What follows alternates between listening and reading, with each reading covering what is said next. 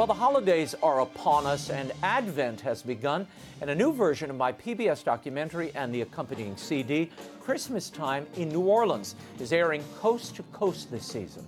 It's a love letter to my hometown and her people. 7 distinct nationalities have created food, music, and traditions that are the envy of the world through a shared faith and belief.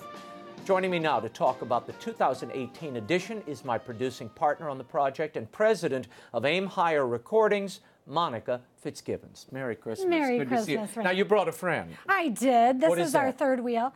This is the Telly Award that we won for Christmastime in New Orleans. Yeah, and it was for, I can't remember now, it's called cultural category. It was for It won the cultural insight. It won the cultural category for best feature.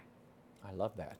I love that. Now tell me why you spent a lot of time putting this music together, putting this band together, which were musicians, really some of the best sidemen in the city of New Orleans, members of the Marcellus family, people from the Philharmonic. How did you bring them together, and what were you looking for? What were you hoping to create? Well, we wanted to, be an accompaniment for your vision of the presentation of New Orleans, your love letter. And it really is an amazing jazz supergroup, as you say. Yeah. Very classic arrangements, beautiful CD. Of course, we can't really call them CDs for much longer. That's right. Well, downloads, wherever you get your music. Anyway, we'll give you a little taste. This is the NOLA Players. Listen.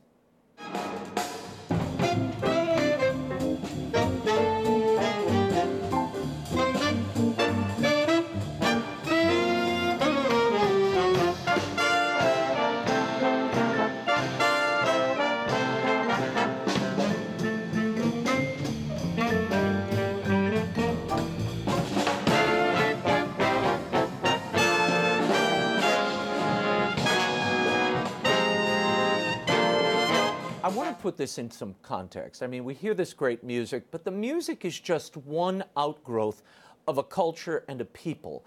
And we strove to really let the rest of the country in on the secret of New Orleans, which is really family and faith, and how these very different cultures were able to maintain unity for all this time. And it seems to me, at this moment in our history in America, unity is something we all crave and need. And I love that you see and hear in the music the blending of very different styles and rhythms and tempos and genres. In the same way, the food has that character. Now, my grandfather had a restaurant in New Orleans for more than 50 years, Tony Angelo. So that was a big part of, I think, my attraction to this project and what I wanted to do with it. Your grandmother also had a role in this. What was it? Well, she was a jazz musician, and our family owes her a lot because she had a big MCA contract on her desk, and she went off with my grandfather to Paris instead and had 6 kids. Wow. Well, then Elvis came in and the jazz scene moved over to Paris. Norman Granz, there she was right in the middle playing with Stan Getz and everybody. So that was really, and that's a lot with Kevin and my relationship too, where we met in the entertainment industry in Los Angeles. We made that decision to get married, have kids, move away from there. But he very much wanted to encourage me to continue on with that passion, towards the entertainment, which has really moved more towards a classic entertainment. And that's really our connection here with New Orleans, because as a city, as you said, food, music, the sights, the sound. Yeah. There really is an organic, unity that we all want to share. Well, this year we're bringing something a little different. Yes. Leah Chase, who was featured in the special, we did an entirely new segment with Leah this year. Now, for those of you who don't know, Leah Chase was the inspiration for The Princess and the Frog, the big Disney feature. You'll remember in that movie, the young woman wants to build her own restaurant. Well, Leah Chase has been running Dookie Chase, I think it's more than 60 years. Correct. She's 93 years old now, an incredible, fiery force of nature.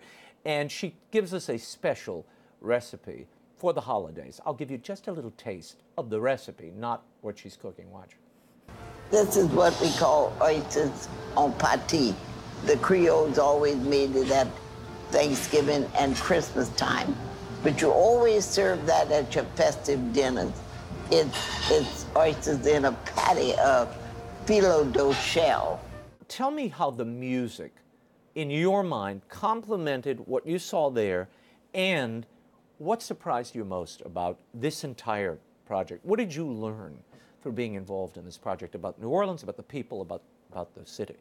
Well, a lot of times we all have ideas, and this idea came together.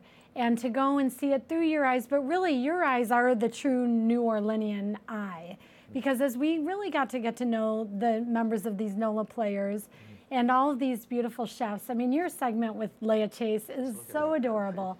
But then also you bring in, you know, someone like Jim Caviezel. Yeah. And I think he speaks to, yes, I'm an outsider coming in here, but you're not made to feel like an outsider. It's not fake. It really is true that everybody is so excited when new people come in. It's a very artistic town. And then you sort of get underneath that with Chef Fultz. I think he's great about bringing in the French, the Spanish, the German, and all of their Irish, different Spanish, various Italian traditions through the food, through the music. It's the classic Creole Réveillon table. Not only this, but the fireplace behind you with the two beautiful pots of gumbo zab, and of course that wonderful corn makshu. That's a gift from the Native American Indians. So the whole cultures of Louisiana sitting right here on the table. Wendell Pierce comes in and he talks about how that really brought him into the world of acting and the arts. Yeah, and the great African-American influence. Which Exactly. I was not as focused on Plessy in the famous Plessy versus Ferguson That just case popped out. that he brings up. We happen to be walking near NOCA, where we both went to this arts high school, and there's this Press Street station there. And that was the location. That's where Plessy had his moment where he tried to get equal rights for his people. What I love about New Orleans is it's a living history. We understand and we know where we came from, so we have a sense of what's important and what our value systems are. I love that it kind of, like a gumbo, it brought in all those elements and everything kind of fits, including the music, which is so lively, such fun. It's almost like, you know, Count Basie on Basin Street during the holidays. It's a little, not too much basin, but you definitely have it. Yeah, a little, just a touch, just a touch. What's been the reaction as you talk to people in the industry, as you talk to friends about this project? Well, as you know, it came out on Verve internationally, and now Danny Bennett, who's Tony Bennett's son, is running Verve, and this was a pet project. It came out, it was a top 10 holiday hit.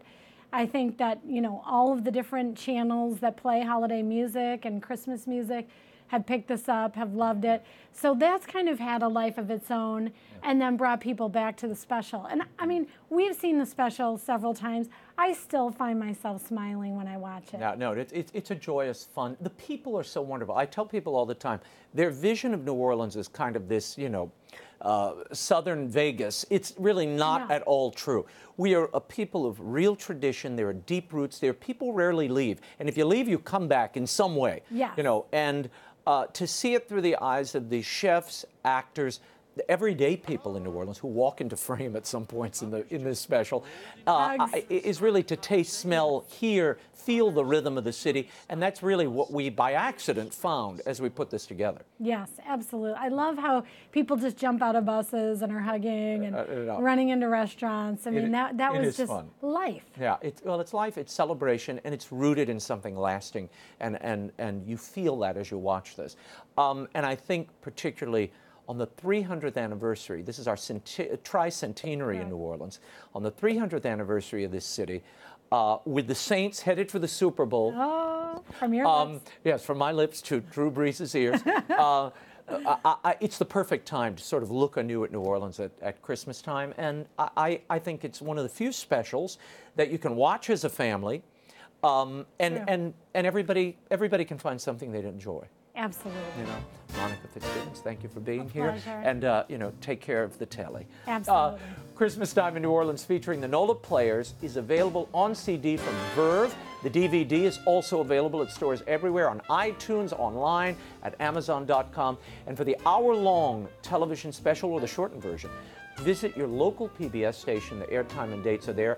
We are also posting them on Twitter and Facebook. There's a special website. We'll direct you there to find out where it's airing on your local public television station through the new year. Do not miss it.